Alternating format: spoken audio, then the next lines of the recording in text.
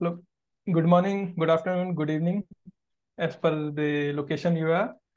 Hello, everyone, and welcome to the APS webinars. We are happy to continue our first student-led undergraduate seminar series, Pulse, with a panel on lifetime of a research project, navigating the research journey. I am Keshav Samrat Modi, APS student ambassador and a graduate student from ACSIR, CSIR, CSIO Chandigarh, India, and I will be your host for today's broadcast, along with Ariana Dalia Vlad, an undergraduate student at Harvard University, USA. I am joined by Cyrus Walter, a graduate student at TU Dortmund University, Germany, who will be moderating the question and answer portion of the webinar, and Sarah Monk, Membership and Volunteer Engagement Coordinator, American Physics Society, who is providing technical support. Thank you all so much for joining us. APS webinar are brought to you as a service of American Physical Society, connecting you with the expertise of individuals who can offer insight into physics careers, educational programs, and professional development for students, working physicists, and educators. Please change the slides.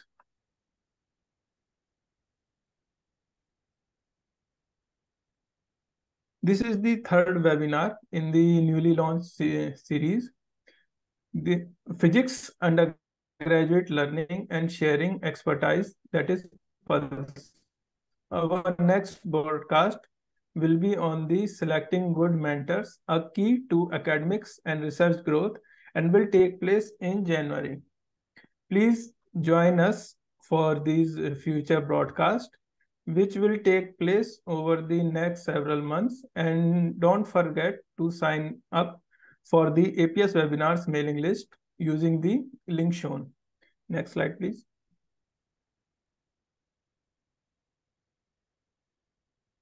This webinar series is organized and sponsored by the APS ambassadors. The Student Ambassadors Program allows students to represent APS at their local institutions to promote APS membership and resources while fostering a community of physics students locally and globally. You can visit the website on the screen to learn more about the program or apply. Next slide, please. APS membership is your connection to the wider physics community through the news, research, and online directory, event, and more. APS offers distinct meetings, newsletters, and online collaboration spaces to help you zero in on the professional working in your field of the study. You can advance your career with the access to the APS job board, webinars, and more resources for physicists. Next slide, please.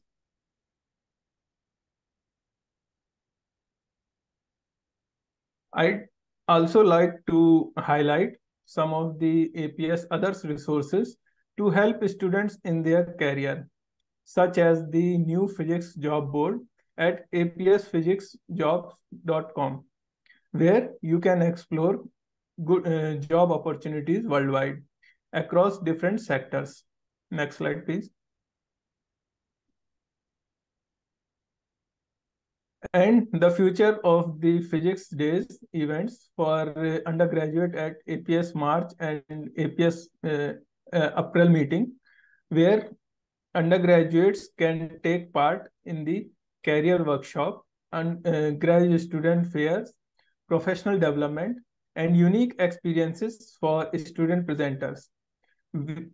Please visit go.aps.org/fpd to learn more. Next slide, please. Before formally introducing our speakers, I would like to go over some housekeeping items. Today's presentation features speakers from multiple research fields in physics with diverse career trajectories in industry and academia. They will be providing information about their backgrounds, exploration of different science fields, and how they interact with undergraduate in their lab. After the speakers finish the presentation, the remainder of the program will belong to you for our question and answer session. Because of the number of people attending this webinar, we are only accepting text questions. So if you would like to ask a question, please type it into Q&A panel located on the right side of your screen. Please indicate which panelist your question is for if you would like to hear from a specific speaker. You may submit questions through the Q&A panel at any time during the webinar. We will answer all of your questions at the end.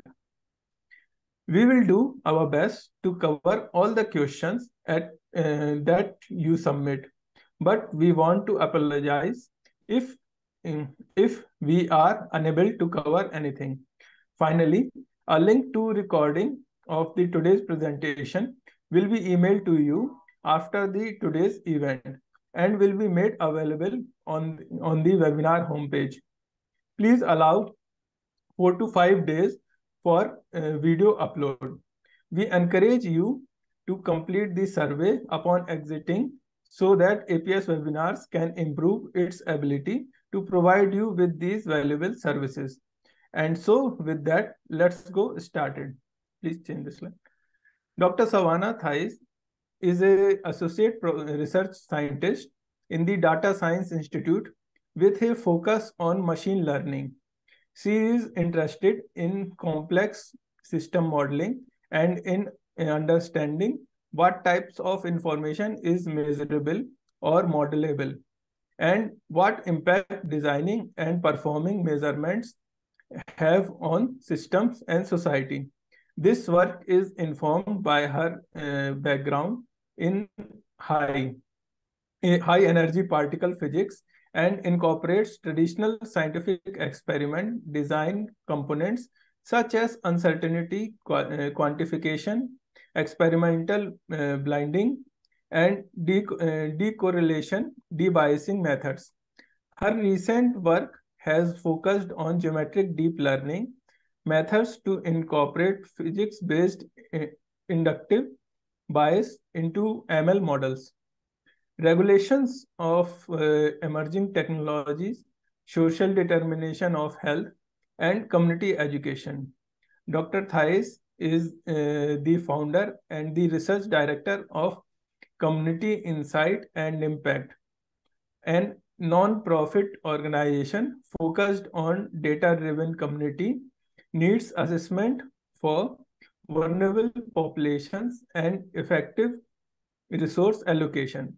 She is passionate about the impact of science and technology on society and is a strong advocate for improving access to scientific education and literacy, community-centered technology development, and equitable data practices. She was ML Knowledge convener for the CMS experiment from 2020 to 2022, currently serves on the executive board of Women in Machine Learning and the executive committee of the APS group on data science, and is a founding editor of the Springer AI Ethics Journal. Our next speaker is Dr. Jeevan.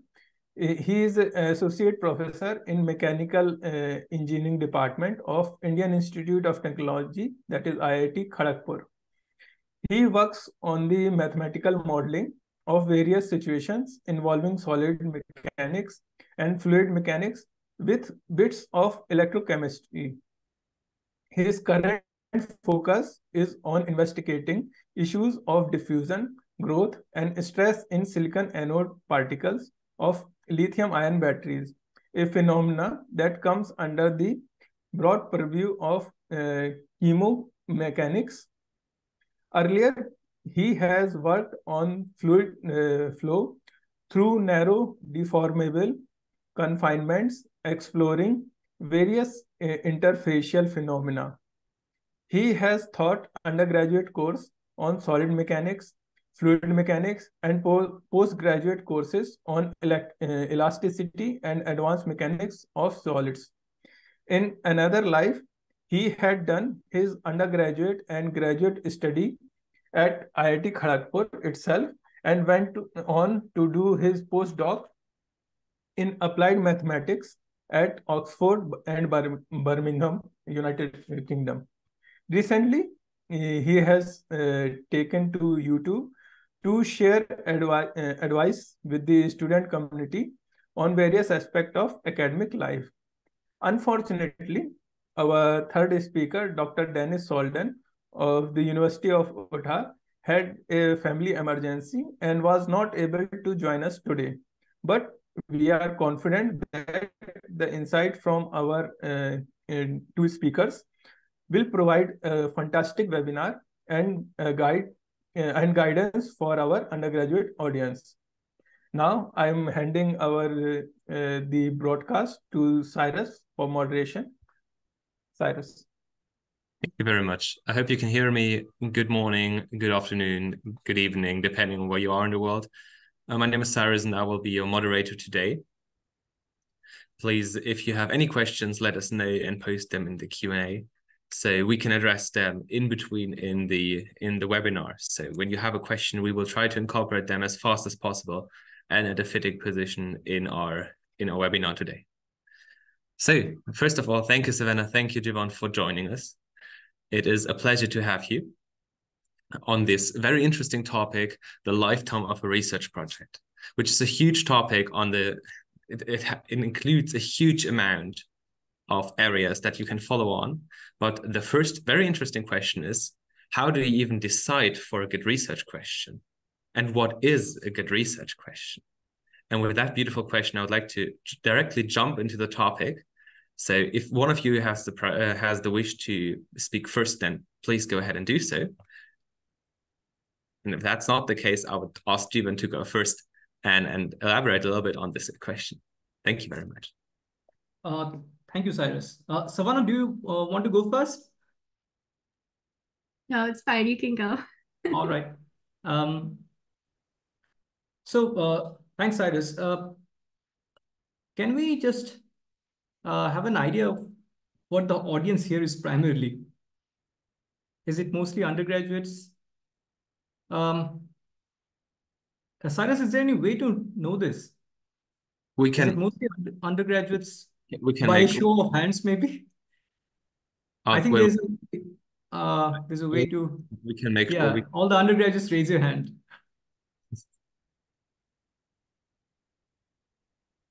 So 23, 24, 25, 27. So it reached almost 50%. Yeah, almost 50%. Okay, so 50% undergraduates, 50% graduates. Non-undergraduates. Let's just keep it that way. Graduates, exactly. So, all right. This question, framing the research question, right? Exactly. It really depends on the context, because framing the research question from the point of view of an early career researcher who is maybe an assistant professor or maybe a senior postdoc would be quite different from framing the research question for a senior graduate student or maybe even a beginning graduate student. And certainly it will be quite different in the case of an undergraduate student. So we have to understand the context. So since we have the majority of the students as undergraduates, I'll maybe address that first. So see, when you are an undergraduate and you are going to start working in some lab or maybe even multiple labs, and that's a question we'll go on to later, it is going to be mostly the case that the question will be posed for you by your research supervisor.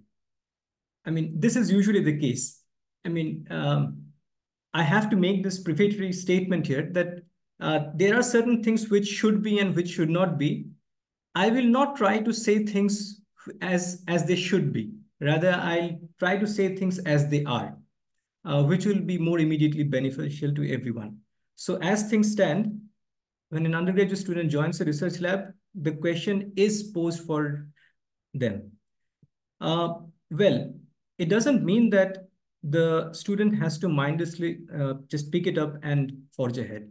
There is some kind of an intelligent input which is expected of the student, but then that also demands a certain context because, see, in this big bad competitive world, the research supervisor also has a limited time. So when he or she or they are they're supervising a student and they're investing some time, they also probably want to have something in return, most probably in terms of a research paper. But then there is also the associated job of training the future generation. So it's a balance between the two. So I think it is best if the student upfront tells their supervisor what their long-term or what their end goal of taking up a research project is. That said, let us assume that the undergraduate student is interested in higher studies. Well, in that case, uh, when they talk with the research supervisor, they should make it clear that how much effort they're willing to put in or how much effort it is possible for them to put in, because an undergraduate student has a lot of other responsibilities. Even if they are super efficient, then also there is limited time. They have to do the coursework, they have to participate in certain extracurricular activities in order to have some kind of some semblance of a balanced undergraduate life. And then they have to do this kind of a project work in which, mind you, once you start writing a paper, the big bad world doesn't really recognize whether you are an undergraduate student or a senior professor. If you wish to be recognized as an author of a paper, you have to step into the big shoes and write up the paper as it should be written. So that also demands a lot of time. So keeping all of this into context, keeping all of this in mind, you have to frame a research question based on the kind of courses which you have already done, the kind of mathematical abilities that you have. For example, if you're taking up some kind of a theoretical project, or what kind of programming skills you have, or how comfortable you are with abstract mathematics. Maybe if you want to go into the nitty-gritties of linear algebra and its applications in data science, and Dr. Thais will be able to tell you better about that. So you have to understand what is the end goal, what is the background knowledge that you have, and then in discussion with your supervisor, you have to frame the research question. It should not be that just because there happen to be some kind of buzzwords, for example, in physics, quantum computing, it sounds great, but do you even have the background to get into quantum computing? Do you even know quantum mechanics? So maybe you were a second year undergraduate student and you barely know the basic, I mean, the absolute rudimentaries of quantum mechanics. So does that equip you to take up an actual research project in quantum computing? It is good to be ambitious, but it's also necessary to be realistic. So you have to balance it out a little bit. Maybe if you go into condensed matter physics, then taking up something like maybe in soft condensed matter physics, that would be more up your alley. And if you're good in maths, maybe, or good in continuum physics, things like that. So I think these are the main things which we should keep in mind. I mean, I'm not from the physics background, so Thank I you don't very want to say too many much. things. This was already really interesting to look more into what areas of skill set you already have, to then search for and identify a good research question, whether whatever your supervisor also might tell you is appropriate for you and for your skill set. Let's move over to Savannah and give that also a perspective from your side, please. Sure. So yeah, I'll target this for undergrads and master's students, since that's most of the audience. So I had, I think, 5 kind of points around this. So I think I agree with a lot of what was just said. It's important, especially at this stage, to have a limited scope to your research project. So, if you keep going in academia, you can start to build up much longer term research agendas. that might take years or even decades to complete. But as an undergrad or master's student, you are like inherently time limited. So it's important to think about practically what can be done on the time scale that you have, whether it's just a summer research project, you're working throughout the academic year, you're thinking about a master's thesis, whatever that might be. You have to really be practical about the time scale. And that's something that, if hopefully your advisor can help you figure out as well. And then I also agree with the point, it's best to have some existing knowledge in the area of the project you want to work on. So that could be from coursework, that could be from independent study, that could be, a previous research experience, anything like that. But typically, jumping into a completely new field without at least some coursework or something is going to be quite challenging, especially in this time limited setting. So it's useful to think about your background, and if there's a research area you really want to work in but you haven't learned anything about it, I would suggest trying to do like some independent study or coursework first. And sometimes faculty are very busy, to be fair, but sometimes they can suggest materials for you. If you reach out to someone and say, I'm really interested in your specific research, I'd like to perhaps join your lab, but I don't have a knowledge basis. Like I do this with students sometimes. I can point them towards resources. You can build up some knowledge before you try to jump into research in an area you're not familiar with. And then, similarly, it's also important to, be inside the scope of your advisor's research. So you have a lot of freedom there. You can reach out to different faculty members to identify who you might want to work with. But, of course, it doesn't make sense to like propose a project to someone that's completely outside of their wheelhouse. And so I think this is a really important piece of advice that I try to give all undergrads and master's students I talk to. Like, if you are reaching out to faculty to try to work with them, you really should know a bit about what their research is in. Like, if your goal is, it's okay if you really just want research experience and you would be happy working on a bunch of different things, that's fine. But when you email someone, I think it's important to, demonstrate that you have some idea what they do and why you might want to work on that specifically. Even if you're sending multiple of those emails to different people, it's good to think about what the faculty member actually does, because if I don't see something like that in an email, I'm just not going to respond. So I think third point, be inside the scope of whoever you want to work with, what their research basis is. And then I think it's also important, so we have like your knowledge base, their knowledge base, and then I think it's also important to think about the broader knowledge base. So is there literature on something related to this available to you? Have people thought about a problem like this before? Like, is the methodology to exist and you want to apply it to a new problem? Have people studied this problem before and you want to use a new method, something like that? Because especially in general, it's extremely hard to do completely 100% novel research. But especially at the undergrad or master's level where you have this time and sort of knowledge limitation, it's good to think about, what external knowledge exists, especially if there's code bases available. If you're interested, I do I do computational research, so that's something I'm always looking for. That might not apply to more like lab-based research, but existing knowledge base. And then the last point is like, also think about what you want to do. What are your long-term goals? Do you want to try to stay in academia? Do you want to have a research career? Are you interested in something more applied? What topics actually interest you? Because like, I promise it's not fun. It's good. I understand motivation to just get research experience, but it's really not fun to work on something that you hate and that you have no interest in. So I think it's important to consider your own interest as well. Yes, thank you so much. I really love the last point because that's also resonating with me the most, because I learned from myself, if there's a research topic that I'm following, which I'm not 100% passionate about, I can also not give my 100% or 110% to it, because sometimes you just have to stay longer. You just have to work yourself through a difficult phase with a lot of issues that you have to face and challenges that you have to overcome. And if you really have this topic where you really are passionate about from the deepest of your heart about, then you just power through this opportunity of through this process of having complicated challenges.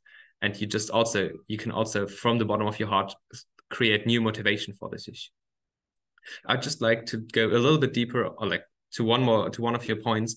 You said reach out to one of the professors or to one of the teachers and ask them for some literature or for some coursework. How would you do that? What mean of communication would you use for that? Would you go knock on their doors? Would you write an email? What's the most appropriate way of doing that? Yeah, I think either one could work. I found people typically reach out to me via email right now. And again, I think what I said about, asking about research projects applies here too. Like, you want to have some idea that they would have resources to give you, right? If you emailed me and asked me like, oh, I want to learn about condensed matter or quantum computing, like, I don't do that. So I'm not going to answer you. But if you want to learn about how machine learning applies to physics, and that's something that's often not covered in undergrad or even master's curriculum, like, I would be super happy to talk about that. So make sure the person, has some experience in what you're asking about. And then I think show your interest. Like, I find these kind of emails, like, I like them much better than people who sort of blindly ask to do research, because it shows that you are committed in some way to doing good research. You recognize that you maybe don't have all of the skills you need to work on this, and you want to build them up. And that's like very appealing, I would say, to research advisors, because we want to know that you have some commitment, some real interest, besides just trying to get, I don't know, resume points or something. So I think it's great to share your passion in this kind of email. You say, something like, I really want to work on this kind of stuff. There's no coursework I can take at my particular university. Can you point me to something? And then I would say after that, it's on you to like actually do it and then follow up once you've looked at the materials. And, it's okay to ask questions. Faculty, again, are really busy, so they might not answer you very quickly. But if you do have real questions, it's fine to follow up with that, like, hey, I didn't understand this, or could you give me more about this specific point, something like that. Of course, the moment where they actually write back and you get the material, of course, it's up to you to follow up and really show that you're passionate and show that you really do the research and learn about these fields. And maybe then, after you've learned, you have created your own base of knowledge, come back and say, now I know a little bit. Now I know the basis that you've given me. I've written up, I gained the knowledge. Maybe now there's the time of engaging with you on a research project somewhere. Yeah, absolutely. Yeah. On your fourth point, you've said that you've mentioned that looking around whether someone has already done such a thing. Is there literature around in the field? I like this point a lot, and because it connects to one of the other questions I would like to ask on how should undergraduates maneuver around the fact of existing projects? Should they pick up a project that someone has left because of time constraints, or because they have finished their respective thesis work in, for example, their bachelor's, master's, and their PhDs, and take subparts of them on in their undergraduate or graduate research moments when they're looking, or when they're communicating? Or should they talk with the supervisor and mention they would like to start something new? What are the pros and cons of that aspect as well? Maybe we start first with Jeevan here to have a little bit of a change here. Maybe we alternate. So previously I went first. This time let Dr. We can also have Savannah. That's also perfectly fine with me. Yes. If Savannah is willing to do that, then we can also go with Savannah first. Sure. Is that fine? Yeah, that's fine. Yeah, all right. Yeah, so I think as long as you are genuinely interested in the topic, picking up an existing project from someone's lab can be very advantageous, because there's, whatever the previous person, whether it was an undergrad, whether it was a PhD student who graduated, whatever, like, there's a lot of existing documentation and knowledge. And that's like a big advantage for getting up to speed more quickly than starting something completely new. You're likely to also get Well, yeah, I mean, okay, as an advisor, I love when people want to pick up unfinished projects because I need them to get finished somehow. So you're likely to have some a good amount of engagement from your advisor as well, because it's something they're already working on. And typically, yeah, like you need to finish it. It's not great to just have a research project that someone got like 75% of the way and then it just languishes forever and you never publish about it. So it's your advisor will probably like it. But again, I think it's important that you're actually interested in it. Like, you don't want to work on something you hate just because it's easier. But I do think, yeah, there's a lot of pros to picking up something that's already been done. On the other side, there are some pros to starting something new. You maybe get to define a bit more your interest area. But I do think it's a bit more challenging because bandwidth is limited, especially at the faculty level. So again, like I said after the last question, it has to be connected to their research already in some way, or they're typically not going to be able to really advise you because they're they're very busy. But right, you can build a bit more creativity. That way you can tailor it to your interests a bit more if you start a totally new project. But I do think having some existing knowledge base is still important, even if you're, not picking up a project that your particular advisor was working on in their lab before. It's good to say, here are some papers, here's some previous work that I've seen, and your advisor can help you identify that. But right, you don't want to totally start from scratch on something completely random. So it's good to have some kind of knowledge base, even if it's not from within the specific lab you're working with. Yes, lovely. Thank you very much. Over to Jeevan for his answer to this question. Thank you, Savannah. So I completely agree with that. So the worst thing that can happen to an undergraduate student project is that the supervisor loses interest in it. And that can happen for all the reasons that he has very rightly pointed out. So every faculty will have their home directory filled with unfinished projects, which were taken up by initially enthusiastic students and only to never come back to them after it reached about 75% of maturity, probably even less. That said, I would like to add at least one point, which is that since not all undergraduate students who are enthusiastic about research would be interested in higher studies. And that I think is fine because a lot of the skills which are picked up while doing a research project can actually be translated into a number of very, very high skilled, very, very intellectually demanding industrial jobs. So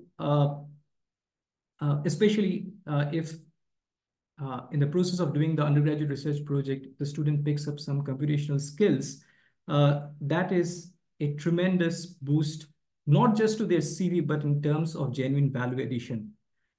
So as I said earlier, we want papers as faculty members, but we also recognize the responsibility of teaching and training the next generation of students. I would not personally mind an undergraduate student turning up and telling me upfront that he is not interested in higher studies, but he's willing to give his 100% in a research project. And whatever I can mentor him towards doing, and if that happens to bolster his future plans, I don't mind. It is not necessary, absolutely, that it always has to end up with a paper. I'm perfectly happy if, as a result of doing the research project, the student ends up in an intellectually demanding industry job and not just selling detergents. So it's also very much about the clear communication upfront, that the student makes up their mind ahead of time. What do I want? Where do I want to move? And what implications does that have for this research project that I want to ask for? And from the beginning on, clearly communicate. There is one other thing that I wanted to point out. Yes, please. It may be a little bit unsavory, but since we have a lot of students from India, I think I should make it, and I hope nobody minds it, because as I said, I'll state things as they are, not as they should be. You see, students from India, if they are interested in higher studies, they need to have if not a stellar uh, academic record, but at least something which will make them stand out. I mean, just I'll give you a concrete example. A student, maybe who has done an undergraduate at Oxford and is wishing to do his graduate studies at Cambridge, Cambridge in the UK. Compared to that, a student from India, maybe from one of the IITs, wishing to do a PhD at Cambridge, it's not the same thing. I'm sorry to say this. It is what it is. Okay, so in order to stand out from the crowd, he needs to have at least a publication which will make him stand out from so many students who are applying to Cambridge. He has to remember that he's not from Oxford. It is just one particular example. I'm saying this example because I've been to Oxford, and this is a truth. So they have to keep this in mind. So when they choose a research question, when they choose to work with a certain professor, and if they're absolutely interested in higher studies, particularly if they have some dream institutes in which they would like to go, then this is a practical thing to keep in mind. Just because it takes their fancy and they start doing some kind of a new kind of project in which there is no background material, as Savannah has pointed out, there is nothing to go by. There is not, I mean, there are no shoulders of giants to stand on. You will be, I mean, you'll absolutely flounder. It happens to the best of us. If you start on a new area, you will flounder. That is the way things are. So as an undergraduate student, you'll flounder even more. So if you start, as compared to that, if you start on something on which already some background material exists, maybe in the same lab, people have worked on a certain area, it has reached a certain level of maturity, and even if you do a little bit of an incremental work, maybe you do not have a stellar publication, but you do have a publication that actually bolsters your career. I don't want to sound like a careerist, but I mean, as I said, if you want to reach a certain stage where you actually want to contribute to science and engineering science, you have to first go through the gates. So yes, thank you very much. This is great insight for many people around the globe, and also it gives good perspective of, even if you're not from India, how things are on a different side of the world, and it gives you a sense of internationality and learning that different systems work differently. Also, that's the same for me in Germany. Things in Germany also work very differently in comparison for the US. And sometimes I'm wondering why certain procedures are the way they are in the US. And then I always remind myself that the systems are working differently. So thank you very much for that insight. I'd like to move on to one of the questions from the Q&A, also to show participants that we very much do take them to account, because one of the second question in the Q&A list very much fits, in my opinion. And it reads, can the guest explain about the case of a person like who has a publication in a Q1 journal, and he or she wants to do a PhD without a master's degree? Is that a problem for a future career? And since we're alternating, then it would be Jeevan's task to answer first. Sorry, I'm looking at the list of the questions here. Where is it? It's the sorry, second. repeat the question. I can read the question again if you want. Sorry. It's can the guests please explain about the case of a person who has a publication in a Q1 journal, and he or she wants to do a PhD without a master's degree? Is that a problem for the future career? So this person has a journal publication from their undergraduate studies? Yes, I would interpret it this way. So they have a publication from the undergraduate studies, but they don't have a master's degree, but they would like to enroll into a PhD program. Right. I'm not sure about Europe, but the way that it works in the United States is that you join a graduate program as after completing your undergraduate. I think this is common knowledge, but I mean, So that's the way it is in the United States, that you join a graduate program after completing your undergraduate studies. And graduate program means it is a program which leads finally to a PhD. So you don't do an explicit master's program in between. Although you can do that, but getting a scholarship for that is not that easy. It is relatively, I mean, more common for people to get scholarships for a program which ultimately leads to a PhD program. I'm not so sure about Europe, so maybe Cyrus, you can answer that. I can indeed answer that for Europe. So in Europe, at least from what I've heard in Germany and so in many other countries, it's very much usual to first do your master's. So for me, as I am a graduate student right now, I would not be able to apply after my undergraduates to a PhD position. They would require a master's first before I can enroll into a PhD position here, especially because the US system would work in such a way that first you have courses that would equal a master's degree most of the time in the PhD programs, and then you move on to independent research in your PhD in the PhD phase of this program. And in Germany, the PhD program is what you are paid for. So you're then employed by the university or by the respective research body, and by that also do all kinds of stuff like paying taxes and being fully not anymore. You count as a student to the university, but you have a full salary in that sense. So that's the system how it works in Germany and many other countries in Europe. So that is where the US and Europe are in some sense different in structure. Savannah, would you like to add something to that question? Sure. I can add a bit. So my whole career has been in the US. So like was said, here you go typically right into a PhD program after an undergrad degree. And you do coursework at the beginning of your PhD that's equivalent to like the European masters. That is true. However, I think master's degrees can still be useful, particularly if you're not from the US and you're applying to US schools. I know a lot of international students who did masters first before applying to PhDs, particularly if you're applying to extremely competitive PhD programs. It can be helpful to do that. You can get more research out.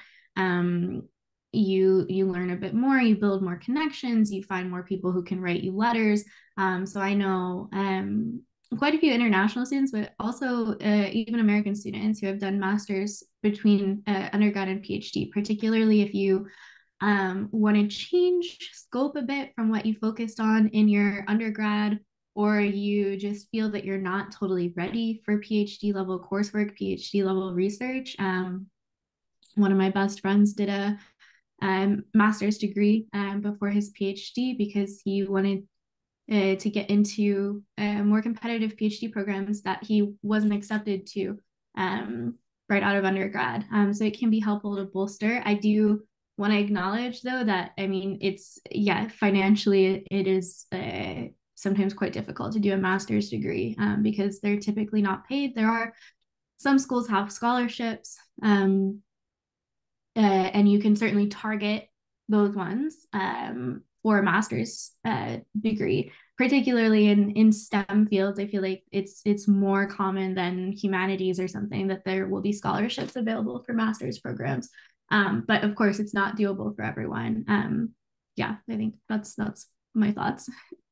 Yes, thank you very much. I believe we have also explained plenty on that question.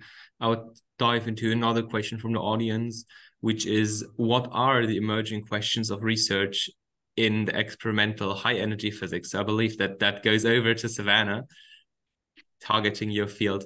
So there apparently someone is very much interested in your field and would like to know what are the burning questions right now? What is like the hot topic? Well, sort of a hard question. There's several things. So I think the same questions that we've had for the last 50 years are still the kind of core motivating questions. So this is things like, what is dark matter? Is dark matter a particle? Why does the Higgs have the specific mass that it does? Why is the top quark heavier than all the other quarks? Why is there more matter than antimatter in the universe? these are sort of the fundamental questions, I would say, that drive high energy particle physics research.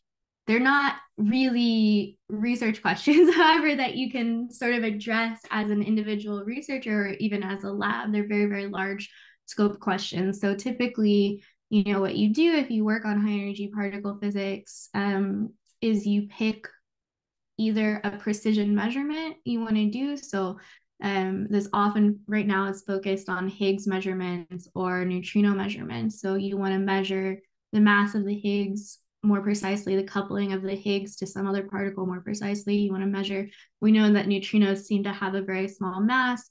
They have this flavor oscillation behavior. So maybe you want to measure something we already know about, but more precisely, because that tells us, whether or not it completely adheres to the standard model. And the other approach is looking for something new. So, we know that there are all these unanswered questions, so we can come up with, theorists mostly, come up with all kinds of extensions to the standard model. So something that was extremely popular in the past was supersymmetry. There is still a lot of people working on supersymmetry. Personally, I would probably not work on supersymmetry right now, but it's certainly still a popular area of research. But there's lots of different new physics searches you can do. So you pick a particular extension to the standard model that you like, and you try to look for evidence of that model. Those are sort of the two main directions in fundamental high energy experiment research. What I do is computation focused. So I did both a new physics search and a precision measurement in my PhD. I did not enjoy either of them personally. I'm much more interested in machine learning and like kind of fundamental modeling stuff. And that is a emerging area of research, I would say, in high energy experimental physics. So this is things like, we have huge data sets that need to be processed. There's a lot of ways to apply machine learning there. There's a lot of ways to apply physics motivated machine learning, and we don't know the best way to do that. So it's a very interesting place to research, in my opinion. It's what I do, so obviously I think it's interesting. However, I think it's a bit hard to do a PhD in the US, at least, totally focused on that, because it's not traditional physics research still. There are certainly labs, my lab, for example, that focuses a lot on that, but doing that as your whole PhD is a bit tricky in the US. I think it's a bit easier in Europe right now, and things are changing, but you would probably still have to do some kind of precision measurement or search if you want to do a PhD in physics. But you could also do a PhD in stats or computer science if there are a few people, like I mentor computer science PhD students. So there are a few people who do that. If you're interested in really the intersection of computer science and physics, that's doable as well, but typically not in a physics department. Thank you very much. I can also echo that in Europe currently machine learning goes through the roof, and at every university there are institutes for machine learning and AI jumping out of the floor, like at any place. At my university, it's the Lamar Institute that has just recently been opened, where they intertwine classical computer science with other projects or other parts of studies, like, for example, physics. And that currently is going in Europe absolutely crazy. It's really interesting to see. And that is really much a motivation, also a path that Europe is taking right now. And thank you very much for this really nice answer, also including many branches of where you can do research on. I want to take one more question from the audience before we switch a little bit to the set of the topic. And that will be a more critical question, or more situation on how and your advice and how you would react, which is, there's no advisor or professor doing research in my college, and I have reached out to other people. What should I do? What is the next part? What should I do if that hasn't worked? May I take that question? Yes, please. Can you please name the person? That person is called Afnan Syed. I'm assuming he's from my side of the world. Could be. Okay, so this is a common scenario here in many universities in India as well as in the SAARC countries. It is unfortunate. And students who were a little bit unfortunate in not going to great schools, as a result of that, not going to a good, maybe a prep school or an undergraduate school, and then ending up in this kind of a scenario, there is still hope, but it is a bit of a tortuous path. I mean, again, I don't want to sugarcoat it. So usually what I have seen people doing it, the way that people do it is, it's kind of a ratchet up in your career. If it is not there in your university, what's the point of crying over it? It is not there. It is a fact of life. So the best that you can do is to score as high as possible academically in your existing university, because there will be courses there. There may not be a research professor there, but there is no one stopping you from doing excellently well in your academics. Let that be a stepping stone for you into going into a slightly higher institute where there will be a little bit more research. And then maybe from there on, you can launch yourself into a proper research university. I know it'll take time. There are no two ways about it. When you have to ratchet up one level at a time, it will take time, but it has been done. I have seen myself firsthand people doing this, and ultimately they have managed to carve out a great career. Not just a great career, relatively speaking, but a great career in an absolute sense. So it is very much possible. But then, I mean, you cannot feel like a victim all throughout the 3 or 4 years of your undergraduate and then say, oh, this is my lot. What am I to do? What am I to do? No, this is your lot, accept it, and then ratchet up. I mean, there is simply no other way for going about it. I mean, there is no, royal shortcut to get out of your situation. And this can be done. This absolutely can be done. I actually know people who have done this. I mean, I can actually name those guys, but I do not have the permission from them because this is an offhand question. Otherwise, I would have taken permission from them and I would have told you their life story. Thank you very much for this answer. This is really interesting. And indeed, it's very well the truth of it's very much better to say the truth and not sugarcoat it here. And also give an honest view to our audience.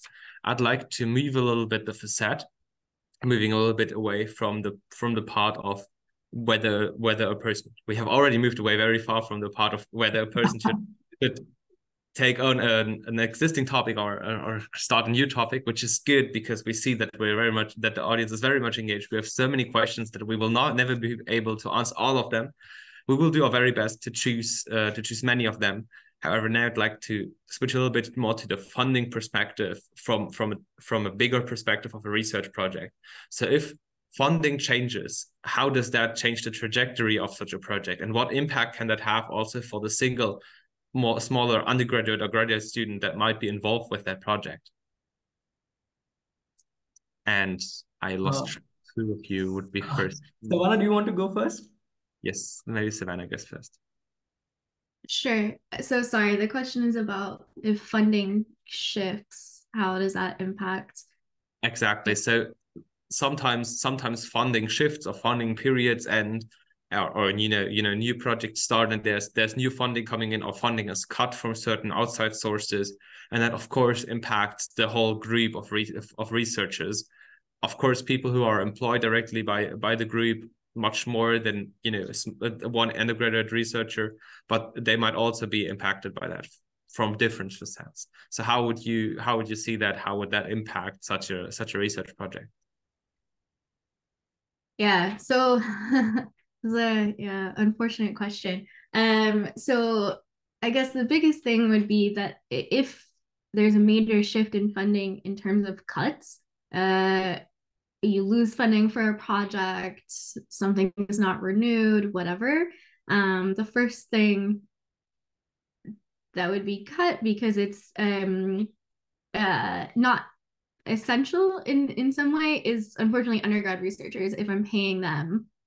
So I might no longer be able to pay undergrad researchers. It's much harder to cut funding for a PhD student who's like halfway through their program, and that is their, main source of income, and they won't be able to stay in the program otherwise.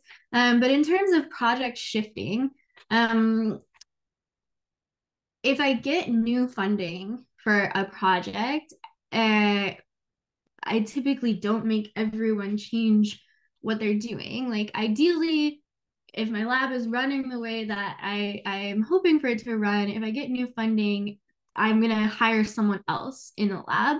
And for undergrads, because they're less focused potentially on a specific project, they're more interested in exploring, I might say, okay, we have this new PhD student, we have this new postdoc coming in, they're going to be working on this. If you're interested in learning about that, let's talk about it. Maybe you can work on something related to that too. If it's really exclusive funding and I no longer have funding for one project, I only have funding for a different project, then that's sort of how it is. And I would have to have a conversation with the students and be like, whenever you've done good work, like if you're interested in continuing, here's what I can offer you. This is what I have funding for. I think with undergrads, if you're doing non-paid research work, which again, I think it's really not ideal. It's a huge financial privilege to be able to do something like that. But typically, if I'm working with undergrads and I'm not paying them from my lab, if I lose funding on something, they don't have to change what they're doing because I'm not paying them from sponsored funds anyway, so they can keep working on their particular project. They're pretty isolated from the funding considerations. But I guess, yeah, it really depends on the situation, if it's like a cut or if it's just additional funding coming in. Yeah, it sort of depends on that. Yes, thank you very much. I definitely see that perspective. It's very unfortunate, but then, if you're paying undergraduate researchers, they are the least, elementary important for the research group then. Yes, I see that definitely. It's a sad truth, but of course, yes. So one has to be aware of, in case those cuts come in. Of course, if there's an increase in budget, that's always great. I mean, who wouldn't like to employ more people and do more research, right? So, but if there, unfortunately, sometimes there are cuts, and then of course one has to be aware of that this could happen. I believe it's also very important that there's clear communication then going on, that it's not just, no, we're just cutting you because, there's important reasoning behind it. So over to Jeevan for your perspective on this question. I think this precariousness with funding, it is, I've heard horror stories from the US. So let's just put it that way. So one of our students, he joined a graduate program in a really, really famous university, the kind of famous universities which you hear about in movies. So I'm not taking names here.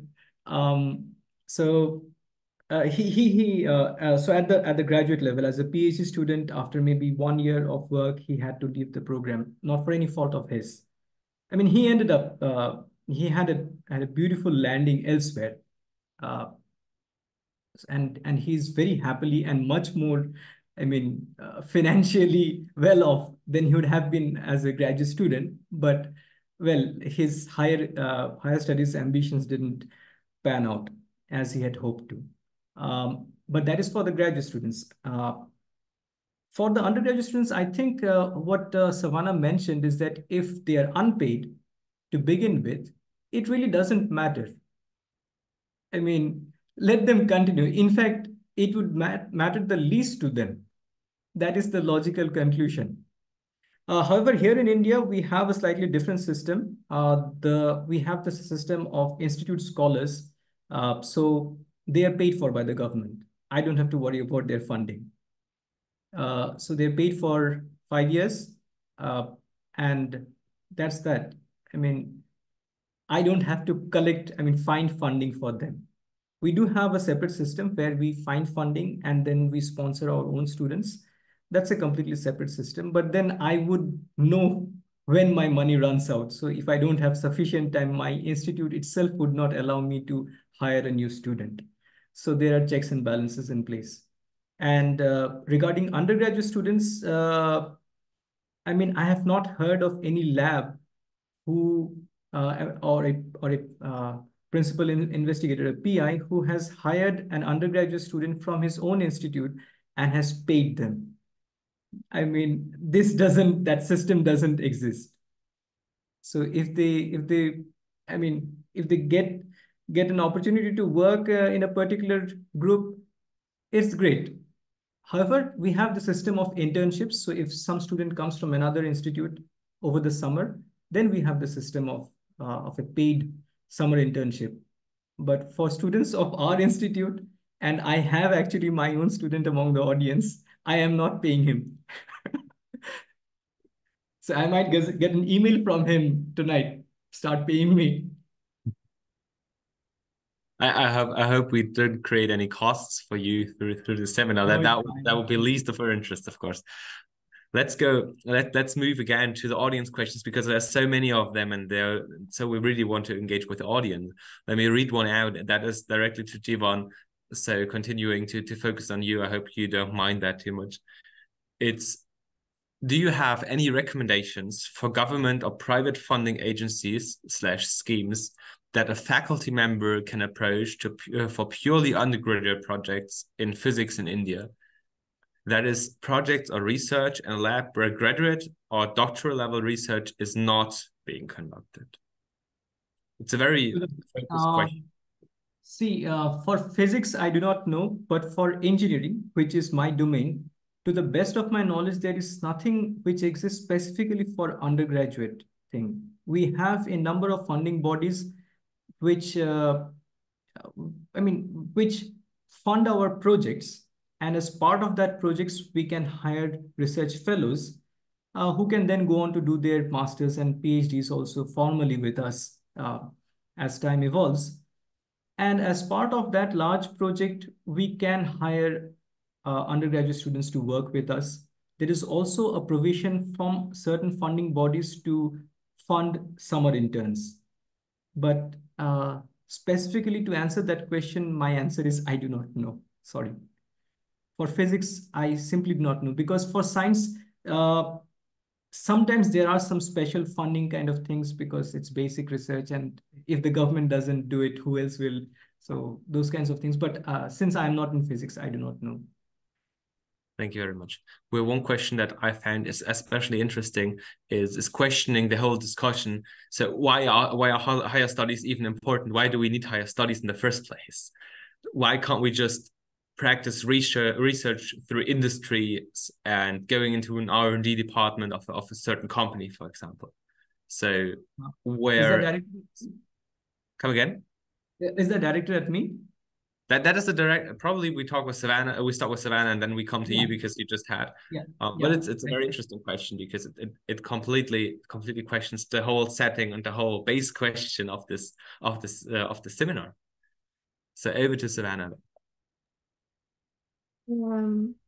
Sure. So, I suppose it depends on what kind of research you want to do.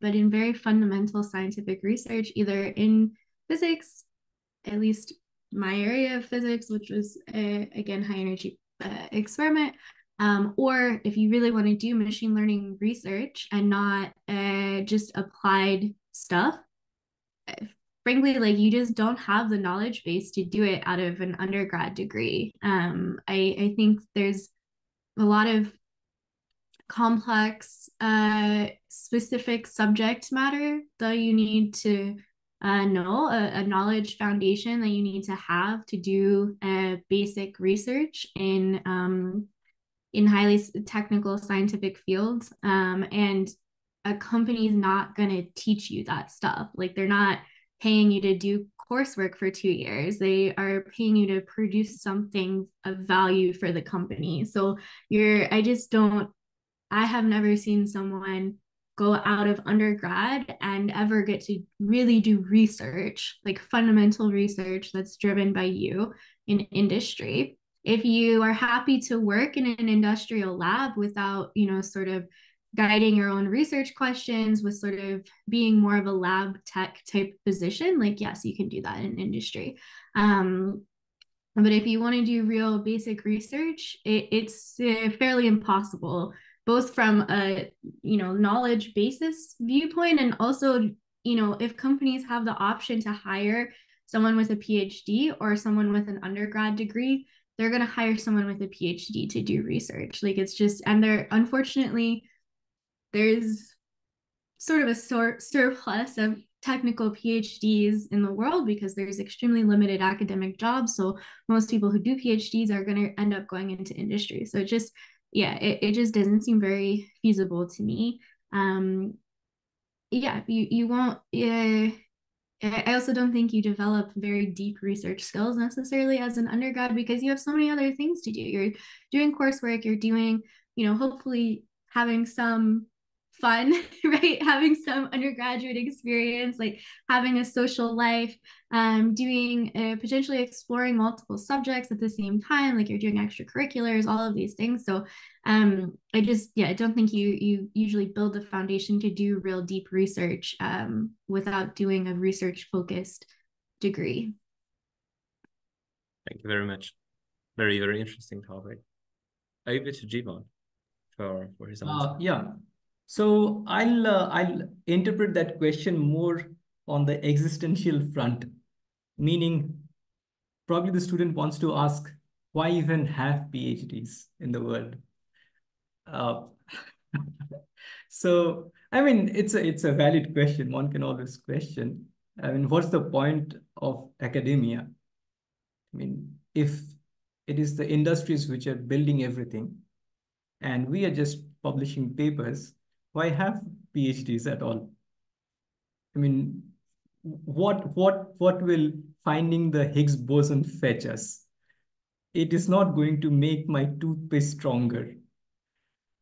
So, well, try to think of it this way. So whoever has thoughts like this, that back in the day when people were just uh, having fun with number theory, it was just for the sake of it, right? I mean, maybe there was a rich king who funded Euler. I don't know the name. I don't know the history. I mean, maybe he got some uh, patronship from some king, and then he did some number theory, and then some poor mathematician continued that work, and then they continued doing that work. But then lo and behold, in the 20th century, the number theory, it pitches into the whole idea of how ATMs work, how your PIN code works. I mean, how do you think the basic fundamentals of that work? So if you keep on backtracking, it goes back to number theory. So that is, I mean, if your question was as broad as that, maybe I think this concrete example answers your question. So we never know what kind of basic research will ultimately lead to what kind of concrete development in the product producing industries. And there are a number of things which people have come up with as a result of seemingly useless research. And not just in industry. Take the example of the medical field. 100 years ago, I mean, not 100 years, maybe 150 years ago, you did not even have X-rays. And now you have such fantastic medical imaging available. So much basic physics goes into medical imaging. So much, fundamental mathematics goes into medical imaging. I don't know if you have heard of this, something called radon transform. So it was like an absolutely obscure mathematical technique, but which finds direct use in one of the most often used medical imaging devices. So you never know what is actually going to come up. The person who studied, who found out the radon transform, he never had medical imaging in his mind. So that's how basic research works. That's how research works. So I mean, I don't know how else to answer that kind of, if it was at that existential level, I don't know how else to answer that question. This is my answer. That is perfectly fine. Thank you very much. And in the meantime, I used the time to also on one eye check where Leonhard Euler got his funding from, which is two academies of sciences from two different countries in the middle or generally in Europe, which have been paid by the respective emperor. Indeed, so he got his funding from the respective emperors. Okay, but back to the original topic. Let's move on with another question. We have a lot of questions in the Q&A which are focused on one specific situation. I would like to, for the sake of asking questions who are applicable to the whole audience, ask more questions that are not focused on one specific situation. Which one of them is, what is the minimum academic maturity level that one has to achieve to actually properly do research? So the moment where it actually makes sense, from which it makes sense to do real research or to move into a research project. And since Savannah has just started, I would take Jeevan to go first. All right. Yeah, these are my favorite questions. So the time is never right in your head. For any undergraduate student, if you think that maybe one more semester I will gain more knowledge and I'll then start working on something. One semester later, you'll gain more knowledge, but you'll also understand how little you know. So you'll have even less confidence to start. So my suggestion is that just start. I mean, be prepared to appear like a fool to yourself. When you read a research paper, you won't even understand 2 sentences from the abstract itself. And that is completely fine. So nobody expects you to do that. But if you don't start, it is never going to start. So the way that I start off the students who come to me to do their undergraduate research project is that I tell them that if the background physics is a little bit difficult, I tell them, don't worry about it. Just read it like a story. And then you know a little bit of maths. Because I do kind of theoretical engineering science, you know a little bit of maths, you know how to solve differential equations. And in this paper, look, there are differential equations. Look, there are boundary conditions, there are initial conditions. So why don't you just go and do the intermediate steps which are not shown in the paper? Because it's always substituting this and that, and then we get obviously this equation. So you fill in that obviously thing. And by the time you have worked through the algebra and the differential equations, you will have a fairly good idea of the flow of the paper, even if you don't understand the background physics much. And then you go back and read the abstract. Maybe instead of 2 lines, you will understand 4 lines now. And then you iterate through it. And then you come and talk with me.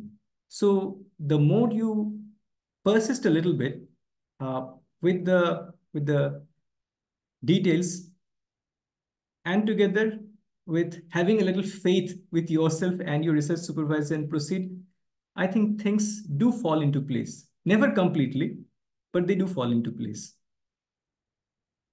Thank you. Thank you very much. Then would be over to Savannah for her side from the question.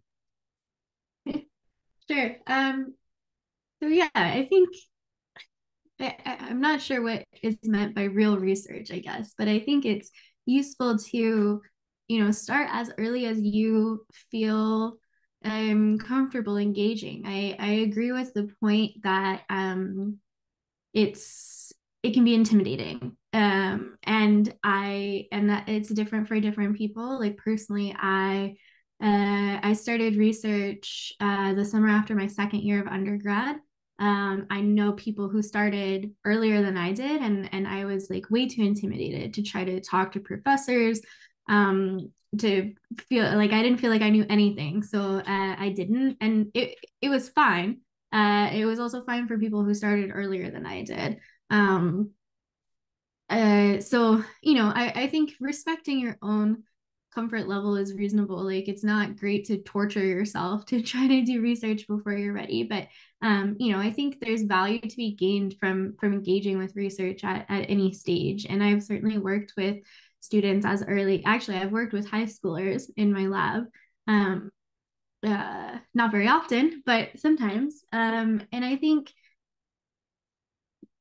it can be useful even to see how research is done, even if you're not really contributing to the lab. You're not maybe doing novel research that's ultimately going to be published. You're just replicating things that have been done before. Even just going to research meetings, like seeing how a lab works, how a lab runs, can be super useful. And I worked with an undergrad student this summer who that was really her whole goal. Like she wanted to understand more about how research was done at the intersection of like machine learning and societal impact. She went to a primarily undergrad university or entirely undergrad university, so there weren't many like faculty doing that kind of any faculty doing that kind of research, and so we didn't end up publishing anything from our work together. But she, at least what she told me, is she found it very valuable just to see how research is done, how people come up with questions, how they approach questions, how they interpret results, how they do literature review. And so, yeah, even if you're not doing super in-depth self-motivated research, it's still useful, I think, to engage with the process. Yes, I absolutely agree. And one facet from my side is also, looking back to when I was an undergraduate and I didn't do research at all until I actually also the summer after my second year, I started to do research because it just fitted in. I just finished my course in quantum mechanics, completely different field than what I was working on that back then. Which is what I'm working on now. So, and the idea is, and my idea was back then, I definitely have to choose a field of research and I have to forever stay in that field. So it's like the final decision ever. And it's not. And looking back, probably the most useful thing I could have done was just asking maybe, my tutor or the person that's, that I see, who's not the professor, but still working with the professor, maybe like a PhD student or so, and just shadowing them for a day or two, seeing how their life is. Because the life, for example, as an astrophysicist, and in my case, who's coding his own AI in his master thesis, is insanely often just sitting there and researching stuff and Googling yourself through papers. And often you write 3 lines of code and something is not working and you're Googling your way through the issues. And 90% of the day, you're just problem fixing. So it's really a lot about problem fixing. But this is often how physics research is. So you start something, you encounter issues, you try to solve the problems, you try to make your setup work. Also in solid state physics, often it is like this, something is not working. And if I would have known that this is how the research looks, I would have been much less intimidated when I was starting my research first, and I would have known how to engage with these issues. Because when I saw issues, how am I going to solve them? And if I would have known also the PhD students do nothing else but just Googling all day, then I would have been much less intimidated to just say, I've Googled this 3 times, I didn't find the solution. Can you help me, please? That was, looking back, that's one of the best advices I can give definitely on this field. So absolutely echoing your thoughts about how to approach and when to approach people. One question that is connecting also very much to that, and also to what Jeevan said, is about that it is just very tedious work that you have, when you're starting, you have to look through papers, you have to learn. And in the beginning, you will face many issues where you have no idea. And there's one question that's also facing that, that's also addressing that issue, which is, and that's actually to Jeevan, but I would say that both of you would, it would be marvelous if both of you would give a viewpoint to that, which is, I want to know how we can explore a research topic, whether I should choose one or should not choose one, and other topics in a more efficient manner, as it becomes very tedious and hard stuff to do it when we have all of these a lot of things to do as an undergraduate with undergraduate courses, and also we have not that much knowledge as we have just completed our intermediate schooling. And yes, yeah, if you want to go ahead. All right. So I know it can seem a little bit intimidating to make this choice when I mean the The problem is that you do not know about anything and you are supposed to make a choice. So what do?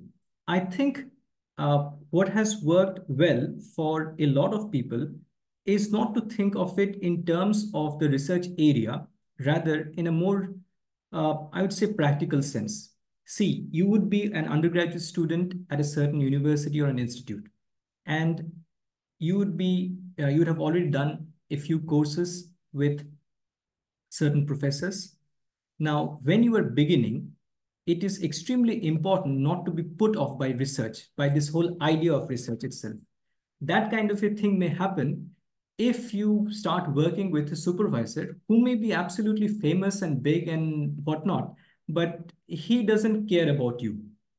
And he just uses you like another, like a puny cog in his entire machinery of his entire empire. So that is going to put you off.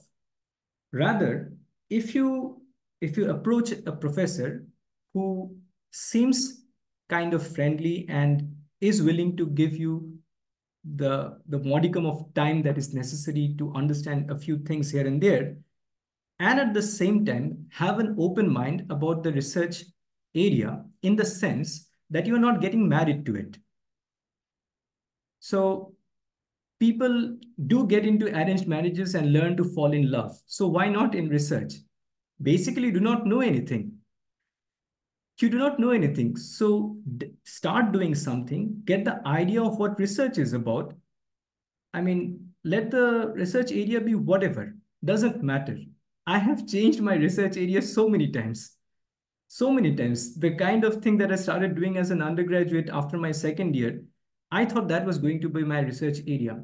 I even proclaimed to my students that, to my friends, that I am never going to touch fluid mechanics and heat transfer. And lo and behold, I did my PhD in fluid mechanics. And then I did my postdoc in solid mechanics. And then I did my second postdoc in fluid mechanics. And then I became a faculty doing a two-pronged research in fluid mechanics and solid mechanics. So no research experience goes wasted. And so there is no point wasting time in picking out a research area when you do not have any idea of research, and when you don't have any idea of research area, just start with someone who will actually be a genuine mentor to you. And in terms of the research area, just think of it like a research training more than the actual contents of the research. I think by the time you gain a little bit of a maturity, you will know what to do. Thank you very much. Over to Savannah. Yeah, so I definitely agree with that. I think just learning what research is like is valuable. The thing I would say is try to go to seminars. I found that super helpful. They I feel like people prepared seminars typically for like PhD level. So, you might not understand everything that the seminar speaker is talking about, but especially department seminars, or if you're interested in a particular, or you might be interested in a particular subfield like astro, particle physics, condensed matter, whatever. There's often like specific seminars for those subjects as well. And so going to those can be a good way to see lots of different kinds of research. It's in a nice, well, if they're good speakers, it's in a nice kind of presentation format that, is not too in the nitty gritty details, gives you an overview.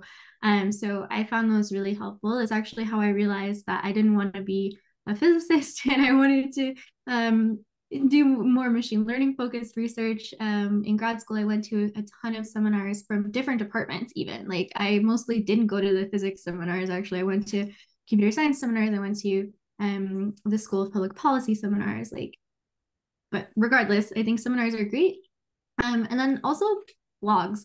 Unfortunately, I don't know many good physics ones because I don't really focus on that. But certainly for like machine learning, there's really great kind of blogs. I think it's pretty common practice now, even that people who publish really meaty research papers will also do an accompanying blog post that breaks it down in a more accessible way. And I know there are, at least from back when I was more focused on particle physics, there were particle physics blogs like this. So trying to find like academic paper resources can also be helpful because you don't have to have so much knowledge, so much intensity to like engage with them, and you can get a bit of a better sense of how these things work. Thank you so much. I just barely take one of these phrases out, which is engage and go ahead and move ahead. And this is going to be the last question of this Q&A session. It has been a huge honor to have both of you. It has been a marvelous time. I really enjoyed the last almost 90 minutes. It were marvelous questions. I learned myself many aspects. I also thank you very much to the audience for being so engaged.